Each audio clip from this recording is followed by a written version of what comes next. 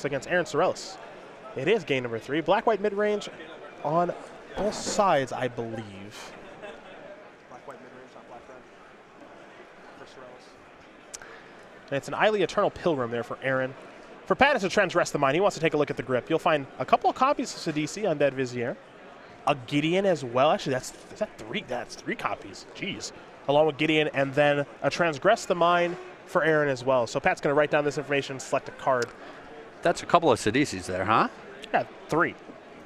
Now, that's a card that I always found really interesting because that card's definitely powerful, but just didn't see a lot of play in the previous format. Again, I think that might be because Rally just ended up pushing out a lot of decks, a lot of cards out of the format. Sure. And the power of that card in this deck, not only is it the tutor, but it's a way to sacrifice your Hangerback Walker, which can be critical in certain situations. There are games where you run into Hangerback Walker getting real big on the battlefield. It's a 4/4, 5/5, and you really just want tokens. You want the flyers, you want the evasion.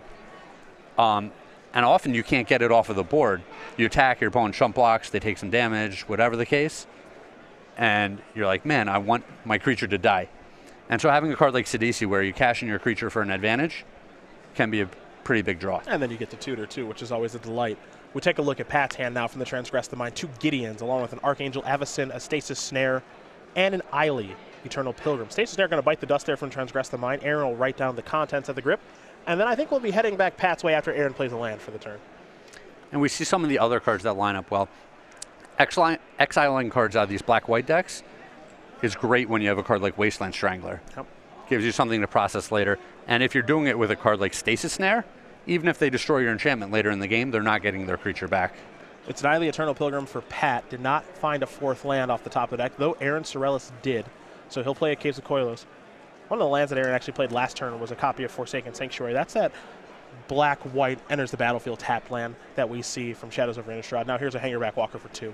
Yeah, sometimes you have to make a compromise on your mana base to make it more consistent. You know, if you don't have a whole lot of 1-drops, it's not a big deal to have your land come into play tapped. Yeah, it's not the sexiest land in the world, that's for sure, but it gets the job done. And it looks like we might see the interaction I was just talking about. We got triple Sidisi with a Hangerback Walker on the field. Pat Cox could really use a Cabal Therapy right now. Just something that would be useful. Well, we've got a Cabal Therapy in the format right now and Pick the Brain. That's true. Pretty close. Here comes an attack with Eiley Eternal Pilgrim.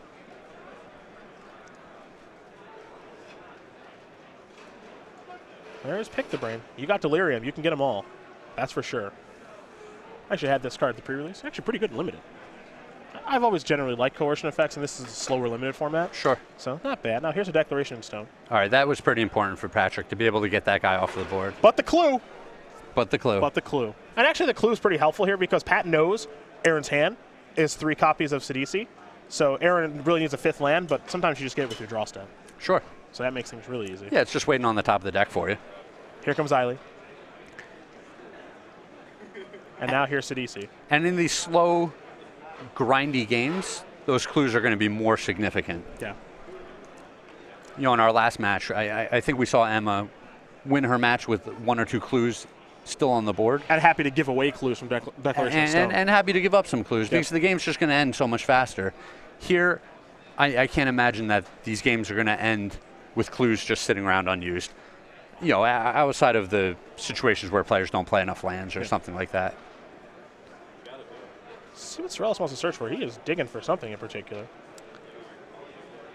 I think just a little unsure. A lot of options here. Gideons, there's a Languish you see, a Secure the Wastes, Westvale Abbey. Remember, this is not something you actually have to reveal. It looks like maybe Anguished Unmaking, because that is kind of a catch-all in this situation. Yeah, I mean, he can think about getting one of the big planeswalkers in Sorin. Well, he's made his decision. I'm sure we'll see what it is soon enough. For Pat Cox, it's a Transgress the Mind, so we're going to find out right now. What'd you pick? Too bad. And it was Anguish Unmaking, so a nice little catch-all here. 2 Sidisis to go along with that. We'll see what Cox does want to select. There is the brand new instant. Give you a good reason to play white-black. Exile target non-land permanent. You lose 3 life, but I think that's a price most players are going to be willing to pay. Well, Black-White has the backup for that. Their creature land gains them life. The new Sorin gains them life. They can sack creatures to the Eiley to gain life. So the life loss is not a huge drawback here. Looks like English on Making is going to bite the dust. We're going to head back Sorrells' way.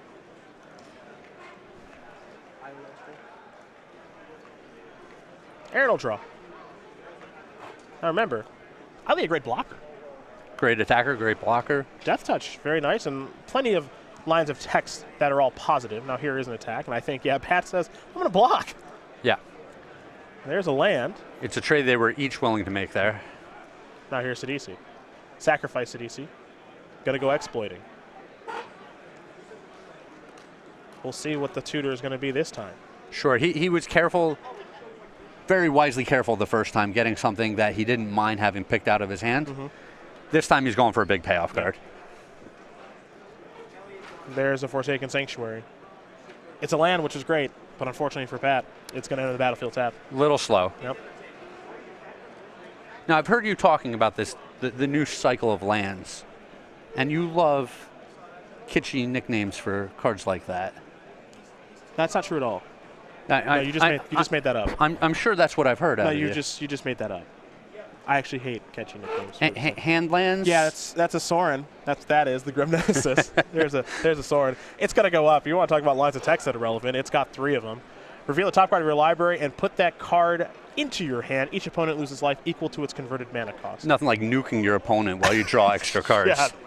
Yeah, flip the Languish. So take 4, Pat.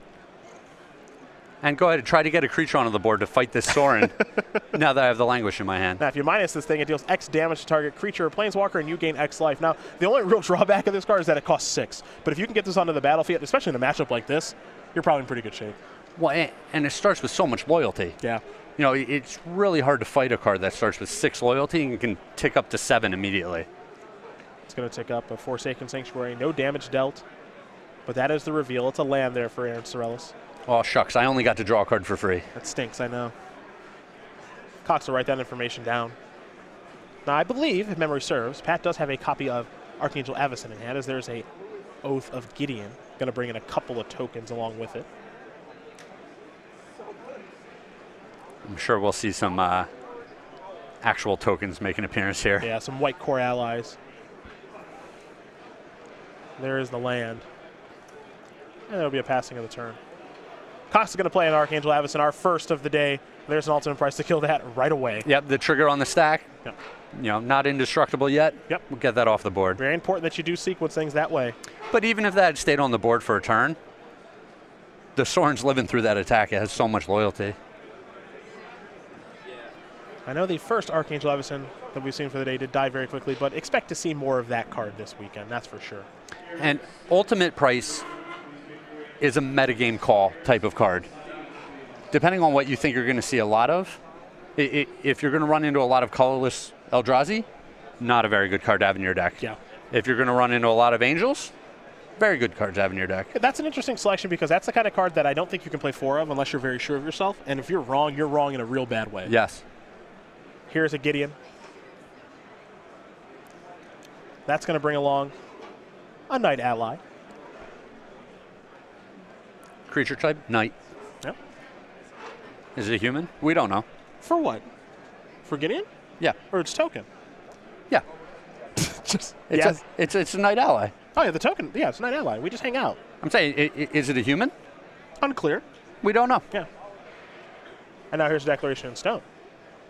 So bye-bye tokens, no clues given. Pat Cox trying to hang in there against this Sorin. It's going to be tough to do, though. Yeah, he's so far behind at this point. Here's a draw. Don't get a great look at what Sorrells picked up. You know, we know that he still has a Languish in the hand. Sorin can go down to take care of the Gideon if he wants to. He still has basically a Demonic Tutor in his hand. Yeah, and the Sidisi. Yep. Sitting pretty strong right now is Aaron Sorrells. I mean, he could just play the Sidisi and hide behind it. Yeah, doesn't even have to sacrifice it. 4/6 body with Death Touch is pretty big. Yeah.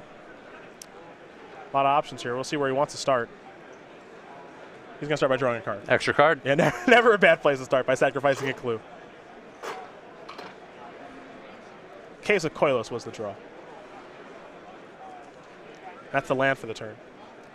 Now, Aaron's kind of playing careful here. He's pretty sure he can't lose the game. He's just not sure how he wants to win the game. Sure. mean, I'm sure, as there goes Gideon. So Aaron will gain a little bit of life here. He goes up to 22. He's definitely in a great position right now. Cox not a lot of cards left in hand, and Aaron has a lot of options at his disposal. A lot of cards, a lot of lands, yep. A whole lot of Planeswalker. I'm sure there's a string of cards that Pat could draw to maybe steal this one away. I'm not quite sure what they are at this stage. But you have to imagine there's something. I mean, step one is getting that Sorin off the battlefield. Sure, I mean, if he peeled a Sorin of his own here. Yeah. That is certainly step one. His own Planeswalker would eat his opponents, stick around with some loyalty on it.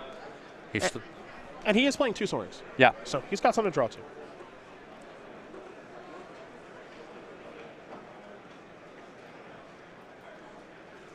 Cox will take an action, and it's going to be another Gideon. So that will resolve. He'll get another Knight Ally. More Knight Allies. Yep.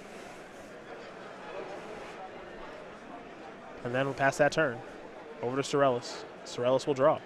Picked up a Gideon of his own.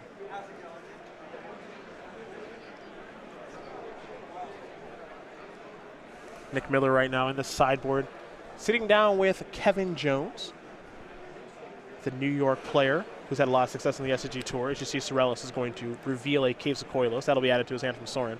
No more Mantis Riders for Kevin to cast, so I'm very interested to see what he's playing this weekend.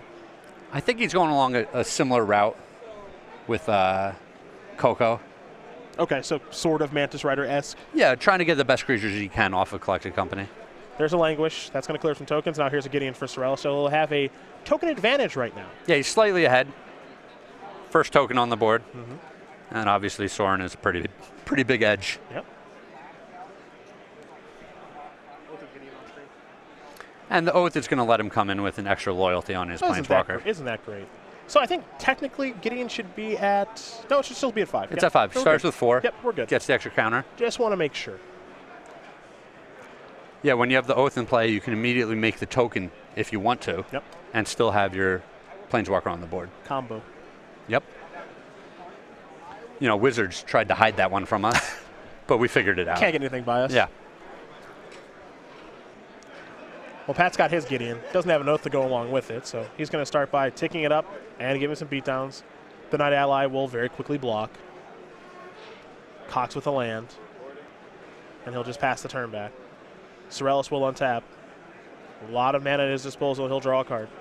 A Swamp is the draw to go along with a Languish and another copy of Sidisi. He's had that Sidisi for some time now. And we'll see if he wants to fire up his Gideon to try to get the other Gideon off of the board. Going to draw a card first. A Blighted Fen. Oh, that's actually a very good draw. Yes, it is. It gives him some insurance against another Archangel Avacyn. Now, that Blighted cycle that we saw, those cards have not seen a lot of play. I think Blighted Fen probably the best of the bunch. It's hard to say because we've seen so little of them. But, hopefully now that we don't have all the fetch lands in these 4-color decks, there will be more space in the format for cards like this to see some play. Yeah, Blighted Fen, Blighted Woodland saw a little bit of play in Ramp. Just a little bit. Yeah, but not a ton. Outside of that, we have not really seen a lot of the Blighted cycle, but Blighted Fen right now, a pretty gosh darn good draw, as you mentioned. Now here is Sidisi. Sidisi's Exploit Trigger will be on the stack, going to sacrifice a token.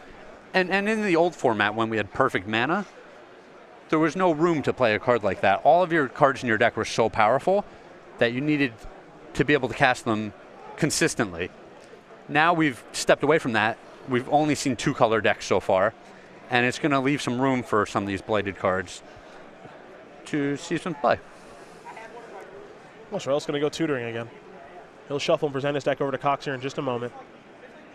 Pat hoping it's not going to be too bad, but here is Archangel Avacyn, as you mentioned, and Blighted Fen does such a great job against this. Yes. For now, it'll be an untap and a draw. Well,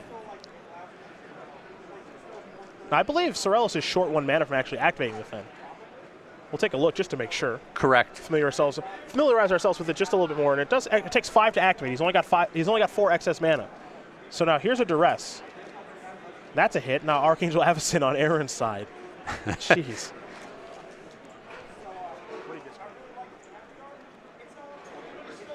Ultimate Price was the discard. Is that an alternate art ultimate price? I think so.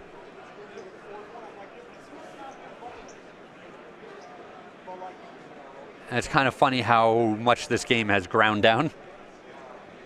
Yeah, but Sorrells has such a... He still has such a huge advantage. Oh, he's so far ahead. He's going to be fine, but just these angels staring at each other, these planeswalkers staring at each other. Mm-hmm. It's almost comical. The cards are so powerful.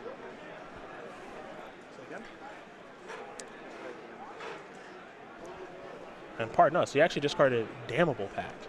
Okay. So apologies. We'll take a look at that card. Target player draws X cards and loses X life. Okay. So here's another card that did not see play before. Correct. Very powerful effect. Yeah. I mean, you can go after yourself. Yep. Huge amount of card advantage. Or you can try to nuke the opponent out with it. Yep. You know, it's a fireball. It was actually getting close to killing Pat with it. Very close, yes. Yeah. It's like Shambling Vent's going to get fired up here. We'll see where that wants to go. We'll find out where that's attacking, if it's going after Sorin, if it's going after Gideon. Yeah, it looks like it's going after Sorin. It's probably all the same.